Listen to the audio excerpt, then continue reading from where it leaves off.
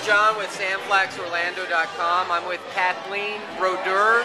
Kathleen, thank you so much for participating in 2012 with Sam Flax. We really appreciate it. Tell us about your experience painting in the store. No, I really enjoyed it. I do enjoy painting live. I like to talk to people, and it kind of puts a little pressure on you, so you really focus on what you're doing. And they get to ask you a lot of questions, and it's very spontaneous, and I do enjoy it. Put a little pressure on you, but I use a palette knife. It's oil paint, and it's very spontaneous when I paint. And this one I chose because it's the cat when I was growing up. This is my cat when I was growing up. His name is Sam. I just love it. The way you capture the light is just perfect. Thank you. Thank you.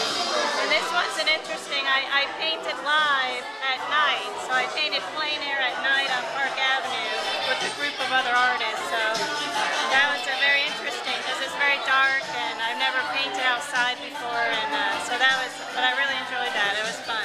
It's fantastic. So, if I'm a lover of your art, which I am, where can I find you? Where can I visit you online?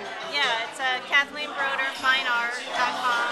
And I also have a show at the Wyland Gallery at the Boardwalk Resort at Disney in May, next month. Excellent. Again, Kathleen, thank you so much.